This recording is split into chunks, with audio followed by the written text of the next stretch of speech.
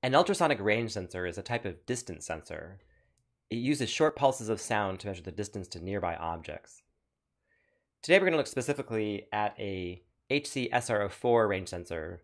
These are generic parts now. They're made by lots of companies, and they've come down dramatically in price and are quite inexpensive. We're looking at the one from the Elegoo kit that we have with the course. Let's look closer at the device. What we see are two ultrasonic transducers, a transmitter and a receiver, and 4 electrical pins. So the principle is that when a pulse is received, the device emits a very short pulse of ultrasonic sound. This is 40 kilohertz sound, about twice as high a pitch as human hearing can hear. And it travels out to the object, bounces off, and then the first echo that comes back is signaled back to the Arduino. It only listens for the first echo. Additional echoes are ignored. The time of flight is proportional to the distance. Sound travels in air at around 340 meters per second, about 1,100 feet per second, which is 34 centimeters per millisecond. So each millisecond, sound travels out 34 centimeters. An object 34 centimeters away would take 2 milliseconds total round trip time for the sound to get there and back. And then other distances are proportional. Let's look briefly at the datasheet. I highly recommend that you download the package for our course kit from the Elegoo website if you haven't already. It contains lots of tutorials, but also lots of data sheets for all the parts. And we're going to have to learn a little bit how to read these. A couple things to note about this. Look on page 2, we see first a diagram of the device and a pinout which describes the pins, which is very, very typical for electronic data sheets. Let's look at a few of the specs. First thing to check is that it runs on 5 volts DC, so we can run it off of our Arduino power. It has an advertised operating current of 15 milliamps, which is roughly about the same as an LED. So this is fine, it's low power enough to run easily off of the Arduino 5-volt output. It has a maximum range listed as 4 meters. What I find is in practice, it's hard to really achieve that kind of range. The echo return sensitivity isn't so great at such distances, but with some care, you can use it over a pretty wide range. The minimum range is listed as 2 centimeters, and they actually can detect fairly close objects. I don't know if quite that close, with a measuring angle of 15 degrees. It's not a terribly well calibrated angle, but the sound comes out in a cone that expands as it goes out. Objects within that cone can produce a return. It's very empirical. You have to test your individual device and the materials you're bouncing off of to see how well that works. Page 4 has the kind of active electrical timing diagram, which defines what we're going to do. So this kind of timing diagram is also very common in electronic data sheets. The first line shows a trigger pulse that's a minimum of 10 microseconds wide, and that is the signal to the device to begin generating ultrasound. When that pulse goes low, it generates 8 cycles of 40 kilohertz signal, which is used to generate the acoustic pulse going out. That's relatively short. 8 cycles at 40 kilohertz is 200 microseconds. So it's not a lot of time for that pulse to be generated. Somewhere around the time that pulse goes out, the echo pin goes high. It's the duration of the positive going phase of the echo pin which tells us how far away the object is. When the device receives the 40 kilohertz signal, there's some detector that has to see enough cycles of the sound to get a positive reading. Then it will bring the echo pin back low again. So it's the total time that the echo pin is high that tells us how far away our object might be. So that's the kind of basic sort of diagram of how the device is put together. Let's go now look briefly at the sample circuit I have. So there's an exercise on the course site called Read Ultrasonic Ranger, which has sort of a basic sketch and circuit for testing out the device. And we can see is that the 4 pins, there's VCC, which is tied to 5 volts. It's the power supply for the Ranger. Ground is on pin 4. That's the other end of that. And then there's 2 pins for the digital communication. The trigger pulse is output from the Arduino, and that's the 10 microsecond signal, which instructs the device to begin generating the sound pulse. The echo pin is the signal from the device back to the Arduino, whose positive going pulse indicates how far away an object might be. The pins that I used for this example are D7 and D8, but you can use any pair of pins. I don't recommend ever using D0 and D1, but you can use the other pins and if you need to adapt this into an existing circuit. Within this page is a reference to the Read Sonar sketch, which has some sample code for how to run the device.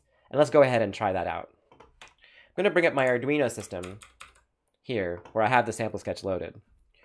So if I go ahead and compile and upload the sketch, it'll go down to the device. I'll get it ready to actually test. So the first thing is I'm going to open the serial monitor and see what it's printing out. What we can see is that it's measuring the distance to some nearby object, I'm not exactly sure what, about 1.4 meters away. If I put my hand close to it, you see those numbers drop dramatically. My hand is now kind of a short distance from the device, and we can see that we get some readings that vary. Let's take a closer look at that. If I can get this lined up here. So on the top we have, right now it's saying no ping. So the echo pulse is coming back too late to be detected, and the software is simply reporting no ping. Somehow that pulse is getting lost over in the corner of my room. If I now put my hand in front of it, maybe about 5 centimeters away. I think I have a loose wire too, actually. Huh. Okay. The hazards of breadboards. Okay, my hand is in front of it, and yeah, it's saying 6-7 centimeters. That's approximately right. If I about double the distance of my hand, I'm getting about 10 centimeters. That's about approximately right. If I try to come in very close, at some point there's a minimum distance. 4, 3. I'm not actually getting quite. This is actually about the 2 centimeters away. I'm not really getting the advertised 2 centimeter minimum range, but I'm actually getting a reasonably reliable signal at around 4 or 5 centimeters and up. So it does actually get you a proportional signal. And it's, it's not precisely calibrated, but with some work you could probably calibrate that to get even a more precise reading. So that's the operation of the device, showing that you can get like a bounce off my hand and a bounce off nearby objects, and things that are too far away, like basically if I sort of turn it, I might be able to once again find a spot where it's not really, there we go, no ping. Sometimes the echo pulse takes too long to come back, and then it just reports no ping. Let's take a quick look at the code itself that's doing this. So there's some initialization at the top, and there's a couple of calibration numbers. The most important things to know are that there's the speed of sound is in the code for calibration, and there's a choice about the maximum distance that can be measured, which determines the maximum duration that the software will wait for that return pulse. Most of the work is down in a short function called ping sonar. So let's look at how that works. The first few steps are a digital write, a delay microseconds, and a digital write. The first digital write turns that pulse high to begin the output pulse. Delay microseconds we may have not seen yet, but it's a version of delay that accepts a microsecond value for a very short delay. And then the digital write brings the trigger pulse low. So that causes the device to generate the acoustic pulse. While that's happening, after that happens, then the pulse in function is called in order to measure the pulse duration. It takes a pin number and then a signal that the pulse is a high going pulse, and then a maximum duration to wait. That's the timeout. And what it returns is a number in microseconds, which is the duration of the pulse. Pulse-in is a little problematic in that the Arduino is stuck in a polling loop just waiting for this pulse. It can't do anything else. And if you're not careful about the timeout, it can actually stall for quite a while and cause everything else to stall if it doesn't actually get the pulse return. It's not the only way to accomplish this, as we'll see in a second. But that pulse-in value returns a number of microseconds, or it returns 0 in this case if there's no pulse at all. And then most of the rest of the code is simply taking some calculation to try to scale that into a distance and printing it out, including the determination of no ping if the duration is 0.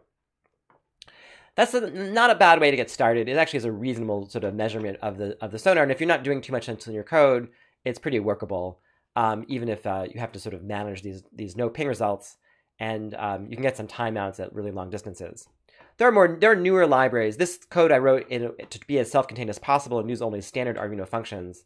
Many people recommend the new ping library in particular as a alternate way of measuring sonars. It works with more devices and has more means for measuring the timing signal that work with a greater variety of programming styles. So those are several techniques that you might apply if you're doing a more sophisticated project involving sonars or multiple sonars.